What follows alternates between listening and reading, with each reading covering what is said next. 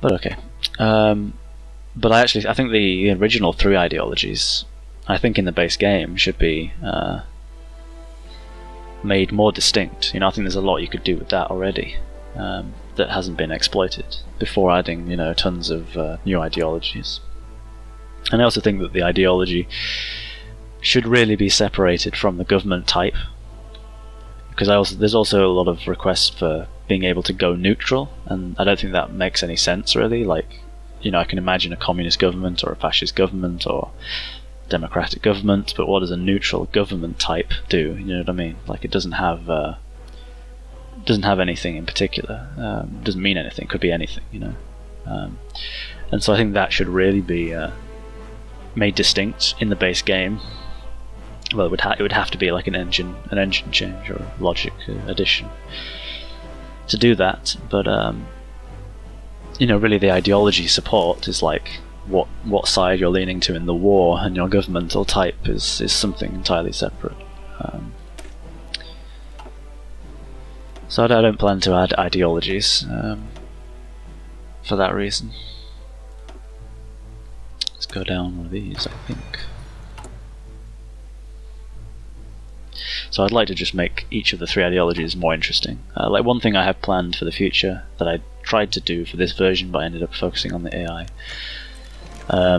was... Damn, they're gonna go fascist pretty quick. Was to allow you to choose the type of communism that you want to follow when you turn communist as a country, and then that would give you a whole series of like separate event paths and that kind of thing. Whether you wanted to spread communism throughout the world, or whether you think it should be centralized in your country and you need to strengthen the state. Oh, they turned into civil war. Okay.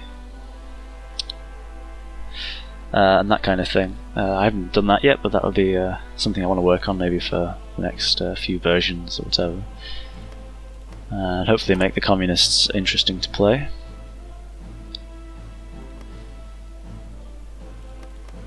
And then, as the Democrats have also had some ideas for like pop-ups about debates in Parliament and that kind of thing, and you get to choose like what you support, and you could get more of a feel of a democratic country and that kind of thing. So there's plenty that could be done here. Oh, my beautiful front has been split in 2, with one guy left to defend all this. It's great.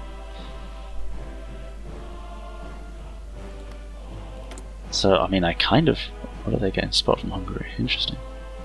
Oh no, land lease is there. Okay. Oh no. Iraq is what? Wait. Did I lose my justification? Really? I didn't know that happened. It's gotta be a bug, right? Seriously? Oh man. Okay, let's turn this off maybe. For now. I can do partial mobilization. Should have waited for that probably, but let's get another research bonus. Actually, there are 2 communist research bonuses. But I probably should change that. Okay, so I lost my war justification. And now it's uncertain who's going to win. Maybe I'll do... Oh shit, now it's over 25%, so the Allies... I mean, they might not because they're fascist. Although I don't know if I really want to fight in Afghanistan because it's hell. Let's try. Let's see what happens.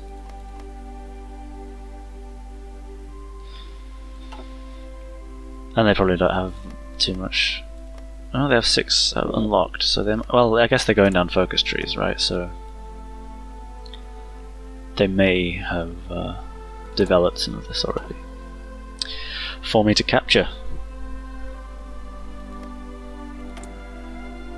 That really sucks. I should have kept my war god. I suppose it wouldn't know which side to keep it on necessarily, but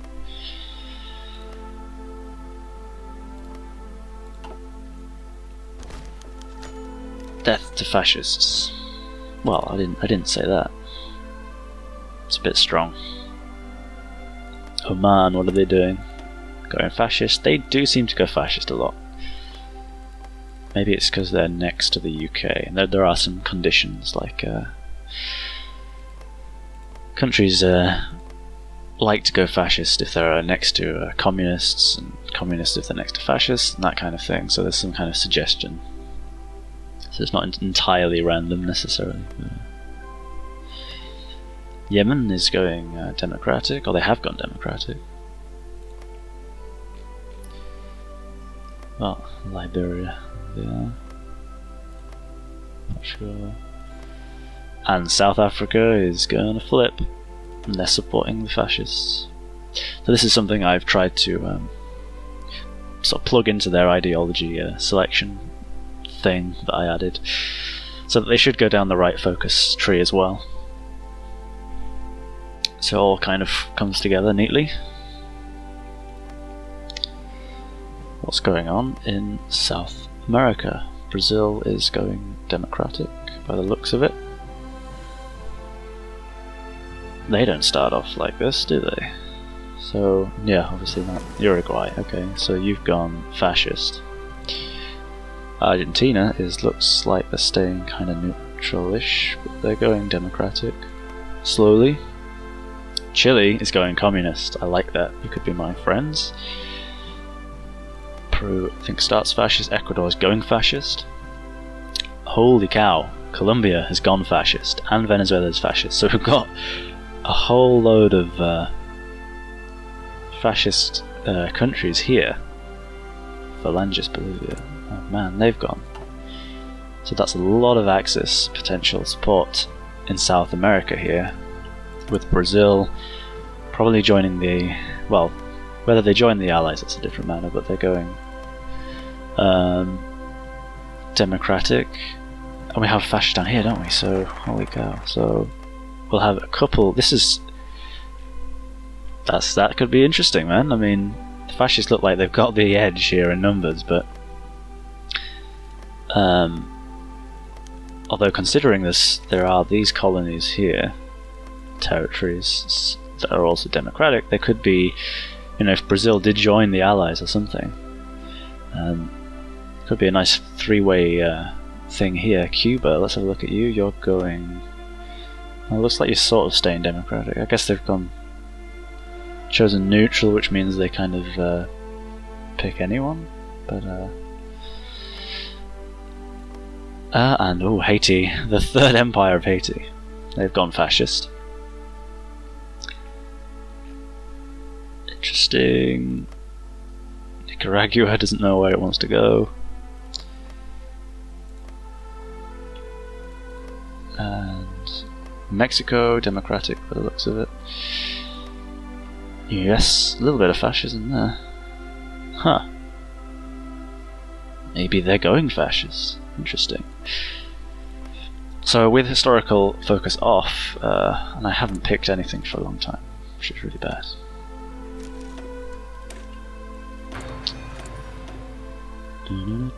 Want research. Yeah, with historical focus off, all of the majors basically stick to their ideology, except for the US. I've allowed the chance that they'll drift away because they might not join the war and that kind of thing. And France also has a possibility of going another direction, but it looks like they're staying democratic here.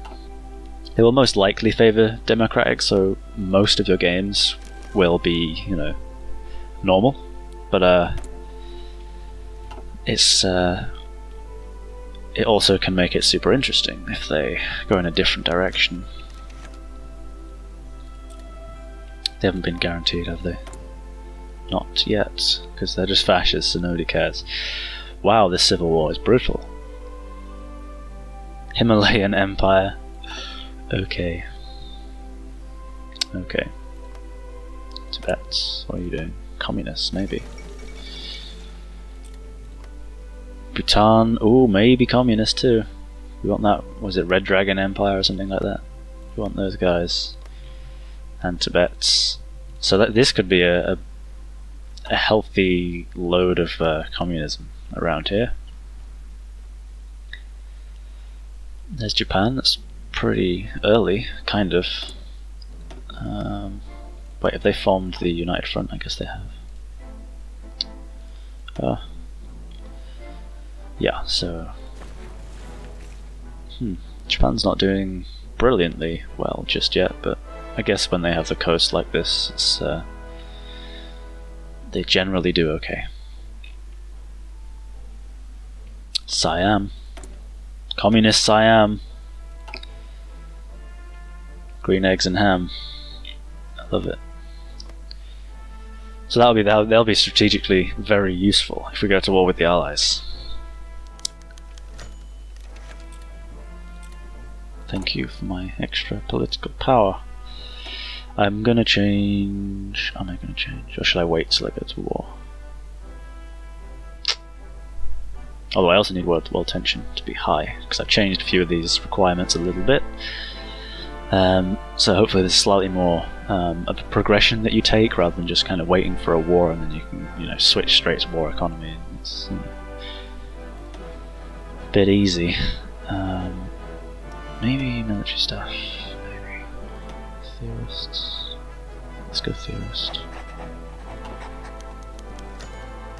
Maybe I shouldn't have done that, I don't know, because I'm probably not going to get that much political power before I end up... Whoa, was that... No, it wasn't, it was just that bug which displays the wrong flag. I was thinking there were German soldiers in the war, but there aren't. So how many do you have? You have 3, 5 to 6. Oh, okay. So they pushed, but they're not going to survive, probably. Well, I'm going to delete this, I guess. Let's go over here. Somehow I think this is a mistake, because I'm just gonna get bogged down. Like, this isn't fun right here. This doesn't look like fun.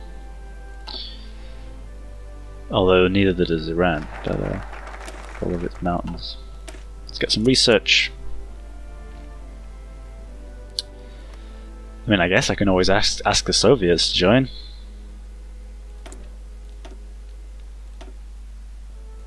One thing I would quite like is if I could make the AI, like the mages, stay out of minor wars a little longer, because it's very easy for you to just like turn a minor thing into World War II, and it's like over something really bizarre.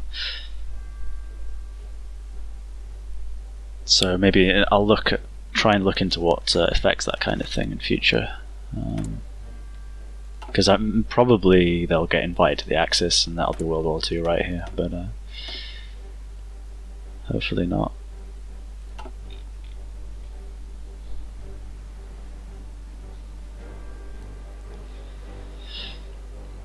But then, you know, there's also kind of, it's constantly a thing we have to balance, you know, like remembering that this is supposed to be World War II, you know, and it is modern times, so, you know, would people not get involved necessarily? Like, there's a strange balance between sort of fun and being able to kind of just play in the sandbox and remembering the time scale and the time period and that kind of thing.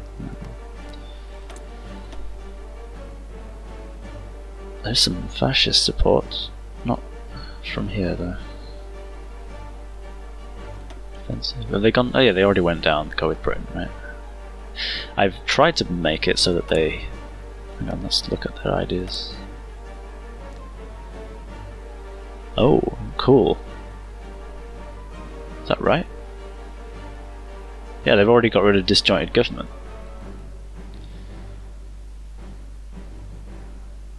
Have they done this already? I guess they did.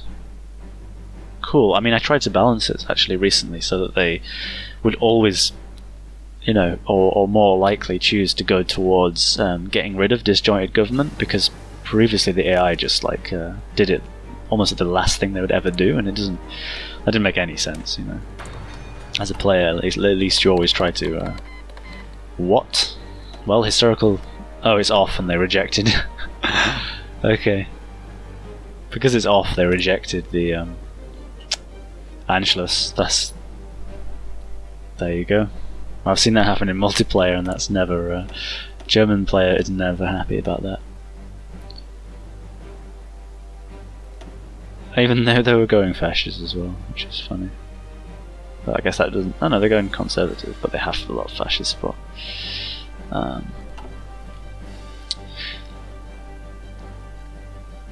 Cool. Well, there you go. That's the thing that happens. Which, why not? I mean, I'd like to see some games where Austria actually manages to win, but because they're a country that is, you know, destined to be temporary in this game, and that's tragic.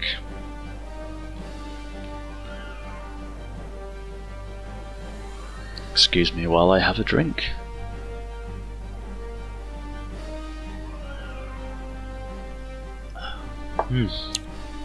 Cold tea. It's always nice. It's not iced tea, it's just a room temperature tea. Okay, I'm really interested in South America now. Paraguay, they're like fully communist. Although they start that way, I think. But Chile, come on Chile, you can flip. Flipping out. Going. Seeing red.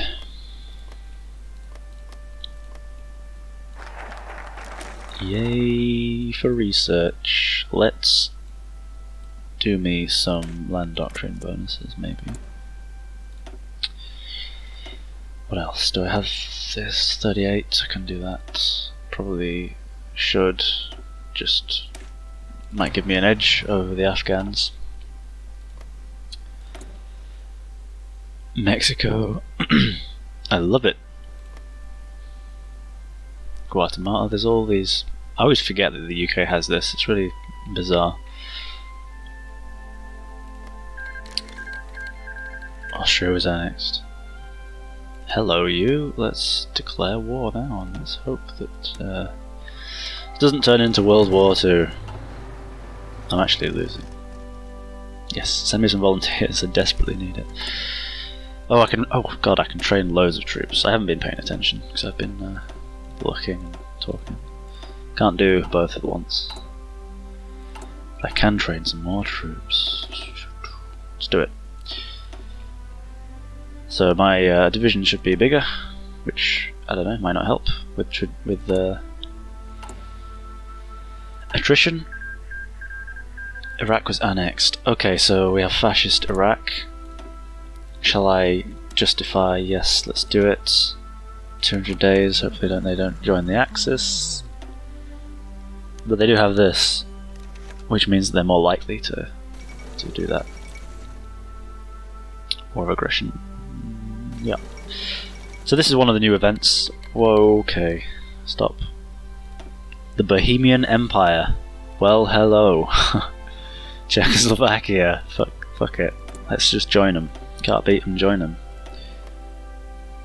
Wow. Okay.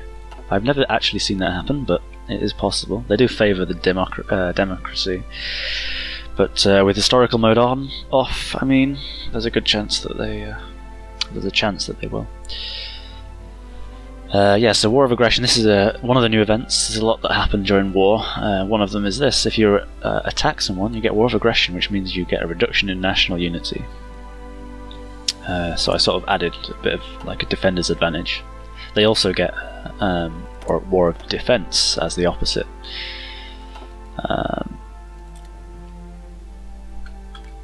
And there's also things like anti-war protesting, unless you are like, I think it's something like 70% fascist, then you don't get it. But otherwise there's anti-war protests, and you get a bunch of options there, and there's some like food shortage events and things. This is not going to go well, is it?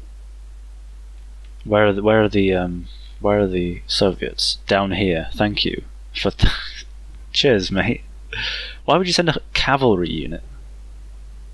Seriously, couldn't you have spared a couple of tanks or something? I bet there's loads on my border. I bet these are tanks facing me. Gotta be one. Well, at least he's got a truck here. Couldn't you just send that over?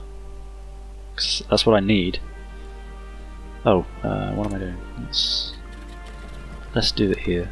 I think just to give me a little defense bonus. Like maybe it's helping here. I don't know. So here we go. Here's one of the anti-war protesting events. It says, "What was once a ragged band of feral-looking unpatriots has now grown into a serious demonstration. Our loyal press is largely ignoring them, but if it continues, harsher treatment and more drastic measures may be necessary to maintain any kind of public support." So I can ignore them and gain anti-war protests, national spirit, which reduces national unity over time. Or I can spend some political power just to lock them away and clear them up. Time in a cell may change their minds. Or I can spend 100 political power to gain anti-war protesters silenced, which gives me a recruitment population bonus. Because I'm basically rounding them up and sending them to the front lines. But that obviously costs me a lot. And so, what do I want to do here? Well, I'll keep going on speed 3. I mean, I kind of just want to spend temporary points on it, I guess. Actually, I need troops. Let's do this. I'm going to do this. So I gained. What was that? That was quite a lot, right? That seemed like a lot. I was on like 80,000, so whatever that is, 70,000 or something. Extra people. So maybe I can burn through those in the war. We'll see. And now I can do. I need world tension because I'm neutral. Yes, I do. No, let's do this. I need defense. Maybe defense is good now. Maybe. Oh no, one of these guys better. This one. Yes. And oh yeah, and choosing those options essentially was like the first option meant that the situation would get worse if I just ignored them. If I cleared them off the streets, it would mean that the same event level would emerge later. And if I silence the anti-war protesters, then that event will never return until the next time I'm at war, potentially. So that's one of the new war events. Oh no! Come on, seriously, this is terrible. This is really bad. I need my troops. Twoops. Give me some twoops. Can I like request a land lease? 4? Oh my god. What do I want? Give me some artillery. They won't accept. Why not? Seriously, we're both communist. Oh, come on. You've got load. Well, maybe they don't have loads actually, because they do start with a big deficit. Seriously, I'm gonna lose to Afghanistan. No, I'm not. But this is just going to be a long and painful war. My justification against Iraq is probably going to finish before I can deal with this. 39 January. Okay, so we've got until then. Well, so far I've lost half as many as they have, so seems fine to me. Political correctness, because I get loads of political power. Let's do it.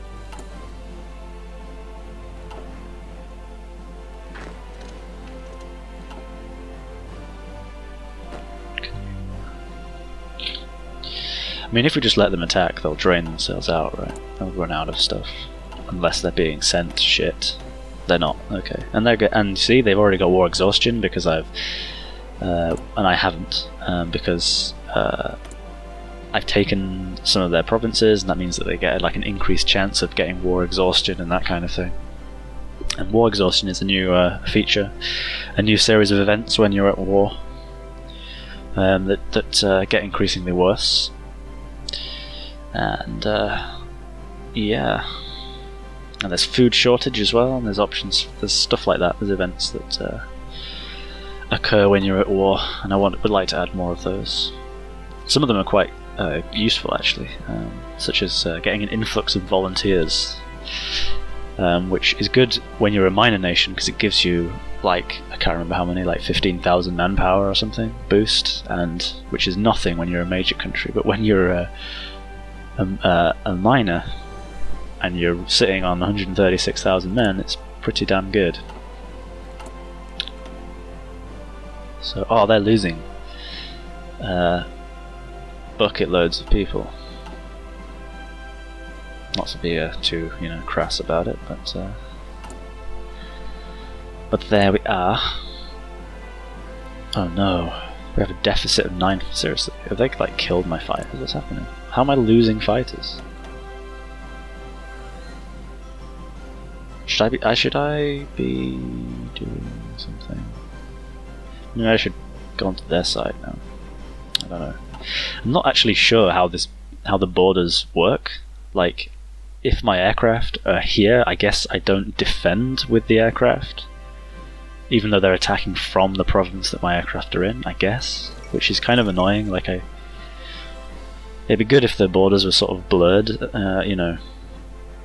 in terms of mechanics, so that if you have my aircraft here, they'll help defend this side still, maybe. I'm not sure I don't know if it works that way or not. This is not good. Please attack, just to distract or something. Seriously, don't lose. It's embarrassing. Okay, what about if how long left? Surely I can hold out.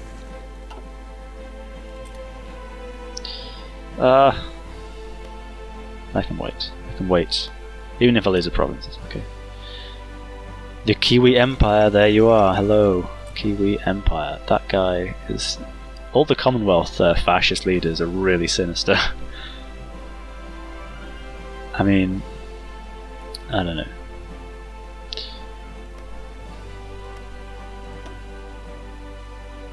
Leave the Allies while you still can, please, because that would be cool to see.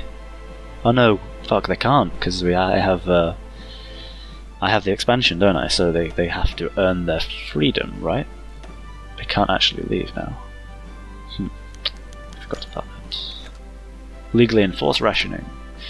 Here's all the options. I can either spend some political power to get rationing, or I can not do it. If I don't do it, which I haven't done it, there's a chance I may get food shortage events and that kind of thing. Or there's a greater chance.